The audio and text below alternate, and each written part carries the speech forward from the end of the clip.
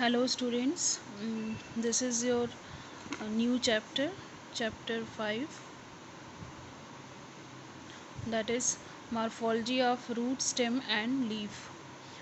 So in plant kingdom, during chapter 3rd, you also have seen about the characteristic of plant, but in this chapter you will go through detailed about the morphology of root, stem and leaf.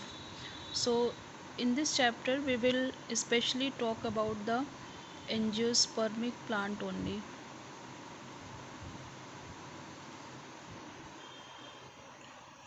So first thing, what is the meaning of morphology? Morphology means the external appearance or external structure of plants, their form, arrangement and relationship of organs. It is called as plant morphology. Better called as plant morphology. So plant body, it is made up of two parts. One is known as vegetative and second one is known as reproductive organs. So vegetative organs are involved in functions like nutrition and growth, nutrition and growth of plant body, while reproductive organs are concerned with multiplication and continuation of species. Continuation of species. So let's talk about the vegetative part.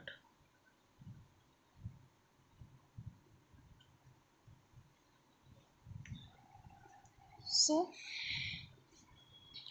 first thing, what are the vegetative parts of the plant? So they are roots, stem, leaves. It constitute the vegetative organs. Root form the root system, stem form the stem and leaves. Together they form the shoot system.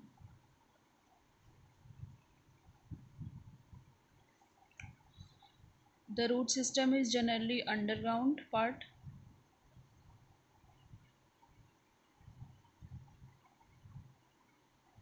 and there is a main root and their lateral branches, and it is the descending organ and positively geotropic. So that is the root system. And then shoot system, it has stem and leaves together. So in a stem there is a birds, flowers, fruits, etc. So you can say these all include the shoot system, which is form the aerial part of the plant, means it is not underground, it is above the ground, above the ground.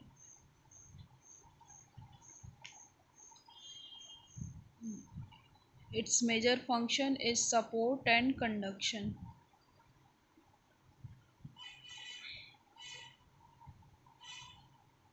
It provide base to the plant, it provide nutrition to the plant, it provide water to the plant, and this provides support and conduction to the plant. So there is also leaves there, so it helps in the process of photosynthesis and for making food. So I'm not going into detail about their metabolic process, just come to the uh, reproductive part.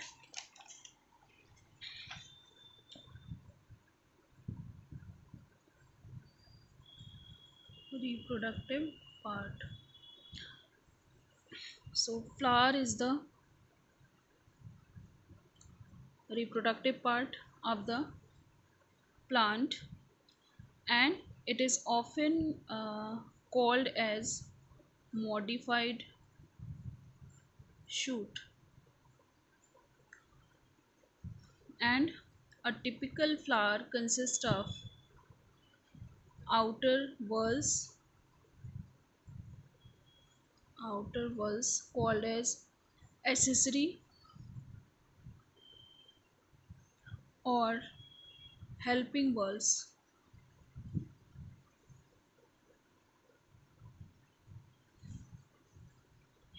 So what are the accessory means?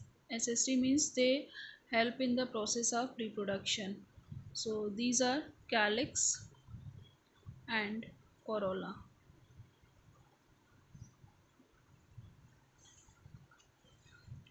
Calyx is a group of sepals which is mostly green in color, and corolla is a group of petals.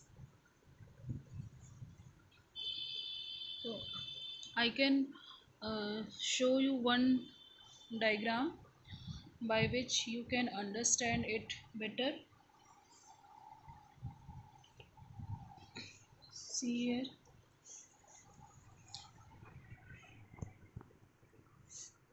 you can see here, this is root system and which is underground, and this whole is the shoot system. See, this is main root and these are the lateral roots, these are the root hair zone. Then come here, this is stem, there is nodes from where the leaf arises, and then between the two nodes like this and this there is a portion called as internode. This is branch, main stem, and this is vegetative buds which is grown in the axil of the leaves. These are the leaves. Then see here, this is the floral bud fruit. This plant is actually the mustard sarso plant, and these are the flowers. So come to the part, uh, this is the reproductive part. When we just cut the section of the flower, we can see that this is the pedicel, thalamus, above the thalamus there is ovary. See this swollen part, this is ovary, these are the ovule which will make the seed, and this is stigma, this is the style, this is style, this is, these are the stamens, also called as andrecium, male reproductive part. Andrecium is made up of stamens. This is anther, this is filament, and this is called as pistil or carpel, and carpel is made up of gynecium is made up of carpels. So this is andrecium, the male reproductive part, and gynecium, that is the female reproductive part, also called as stamen, also called as carpel or pistil. See, these are the colored portion. uh, in this book this is black and white actually. So these are the what? These are the petals, and group of petal is called as corolla. So then there is a calyx. Okay, I am showing you this diagram. See here,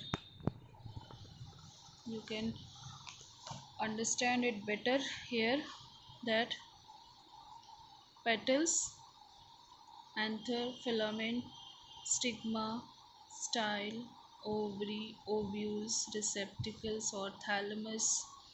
These form the pistil, this form the stem, and group of petal is called as corolla. Group of sepal is known as calyx. This is anther, filament. When you cut the anther like this, you can see there are so many pollen grains in the pollen sacs, and this is filament.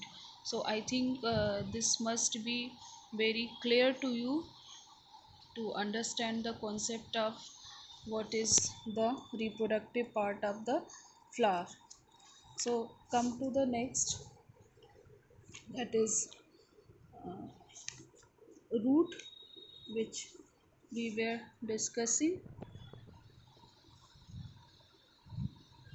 Root system.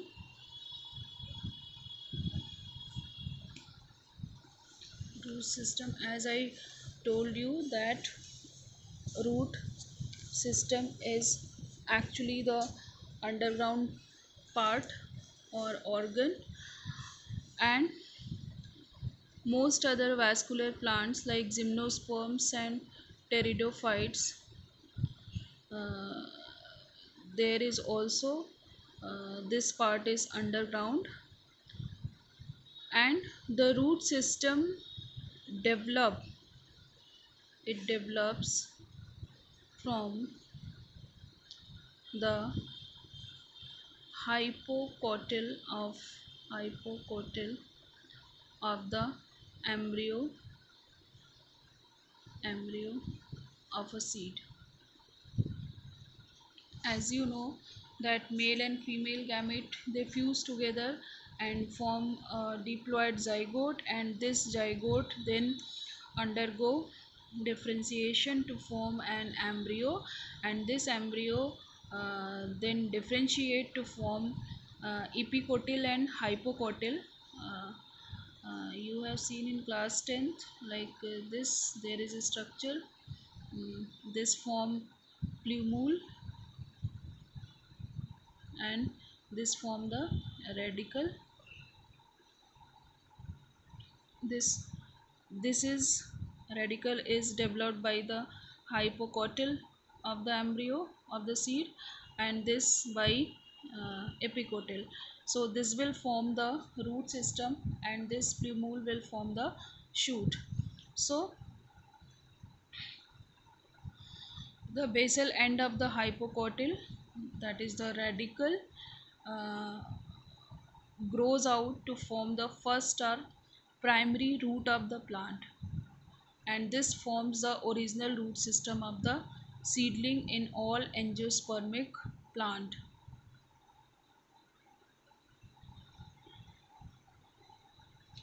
In dicotyledonous plant, dicot like gram, like pea, in dicotyledonous plant, what happened? This main root system, which is formed by the radical, it is survive. It is survived. Listen carefully. It is survived. But in monocot plant like rice, monocot plant like rice, the main root system dies, and it is now replaced by the adventitious roots. So the root is an important basic organ of the plant for the two major function,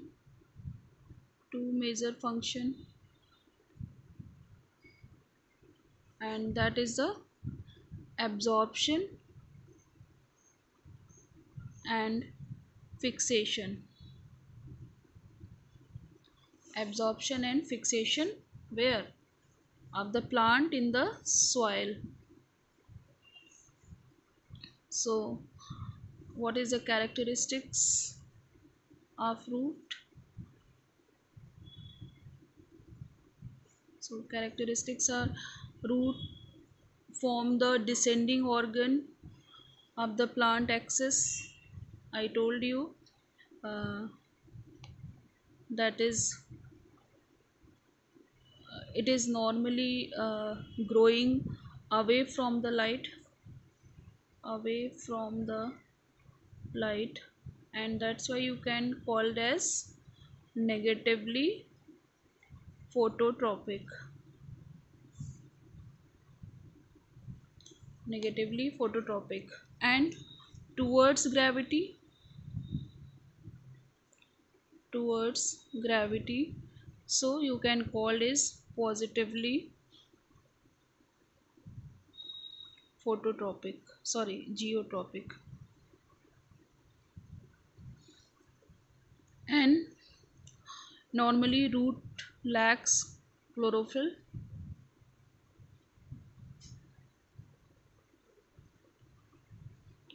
and that's why they are non-green plant, and it shows variation in their shape and structure. And the branch of roots, lateral lateral roots are produced by the pericycle. Pericycle, what is pericycle?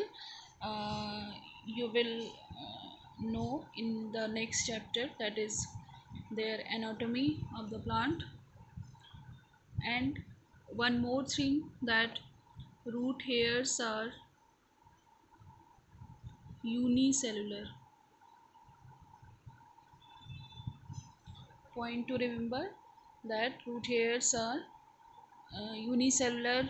Root do not bear, don't bear buds, leaves and flowers. They lack nodes and internodes. So this is almost all about the root. Then reason are parts of root. This is very much important. Parts of root. So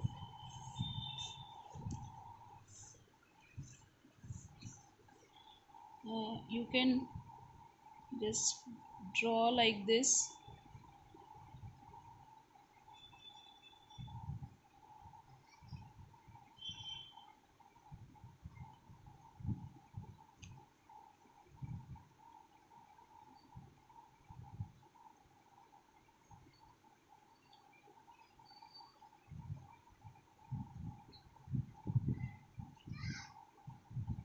Actually it is not very perfect, but I'm just trying to understand you. These are the root hairs, and this is called as region of cell maturation.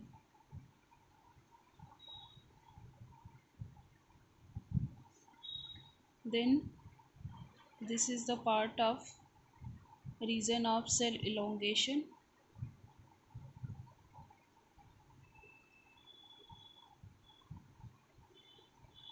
Then the lowest part, this is the root cap, which help in um, protection, and this is called as region of cell division. Cell division. So region of cell maturation, region of cell elongation, and region of cell division. So there are actually four parts. So what is the function of root cap.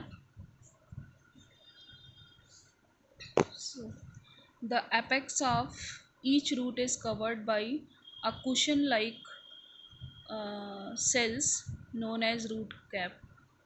Cushion, you know the function of cushion. Cushion like root cap. So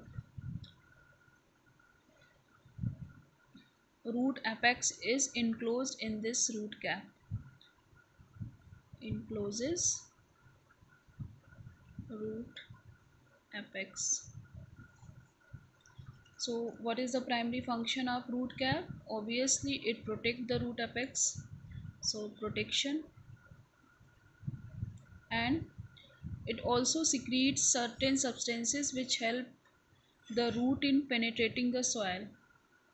It secretes some substances which help the root in penetrating the soil. That's why it can go deep down in the soil and fix the whole plant system. Then second is the reason of cell division. So you can understand it better. You also called as root apical meristem, because this is the reason where meristematic cells are present and they are involved in division. So it lies just behind the root cap and it is the main growing region. This is the main growing region of the root where active cell division takes place. It is composed of uh, dense cytoplasm. Dense cytoplasm has a parenchyma cell, etc. So whatever the region which take part in division of the cell, it must have uh, so much of cytoplasm and parenchymatous cells. Then second is the region of elongation. So region of elongation, it has it is characterized by the rapid elongation of cells, means the cells grows here more than any other region of that particular part. So that is called as rapid elongation of cells occur more at that particular part. So it is responsible for growth in length of the root. Growth in length of the root. And the last one, which is known as region of maturation,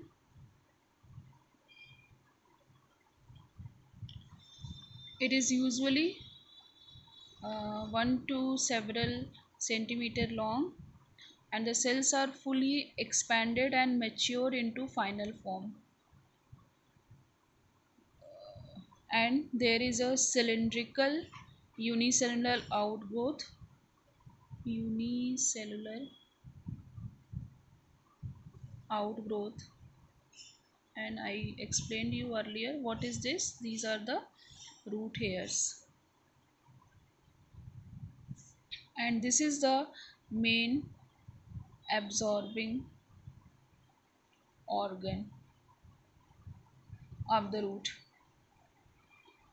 and it is sometimes many more in number uh, present at the per square millimeter. So this is called as region of maturation, or this is also called as root hair region. Next is types of roots. So taproot and adventitious roots. Taproot. What is taproot?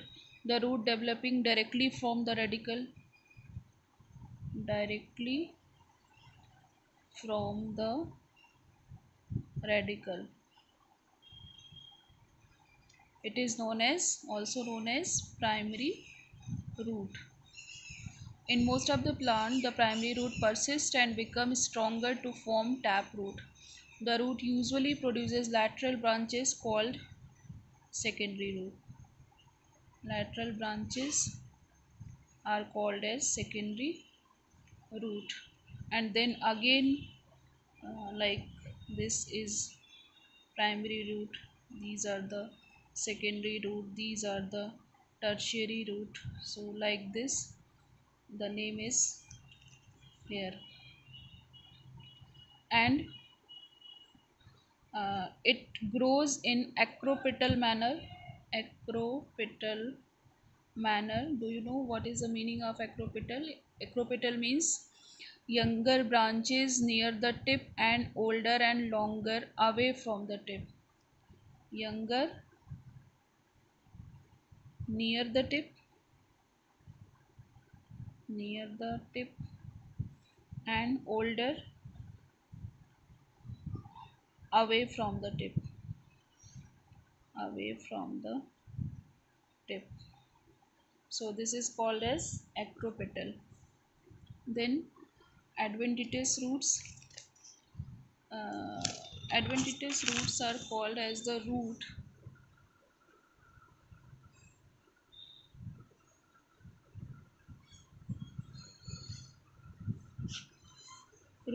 which develop from any part of the plant. Any part of the plant you can see in money plant, and in bryophyllum, and so many plant that it can develop from the leaf margin in bryophyllum, like this. This is also the adventitious. And in money plant you can see at the axil point from where this root develop, and they can grow in a new plant also. So on the basis of nature and development, these are also of many types. First is fibrous root. Fibrous roots. Primary root does not persist for long, and it is replaced by a cluster of slender thread-like structure. Slender means thin, slender thread-like structure. So I think you all have seen in wheat, onion, and rice, these type of root occur. Then so there are so much of modification which is given in your NCERT book regarding the different types of root, and you learn it from the NCERT, and you can see here there is a table that this is tap root, adventitious roots. Then there are so many types in fibrous foliar root, true adventitious roots. Then in modified form there are so many types: tuberous, fasciculated, monoliform, and then nodulated, prop root, stilt root, climbing roots, floating, epiphytic, assimilatory, parasitic, reproductive. So this is all about the root system.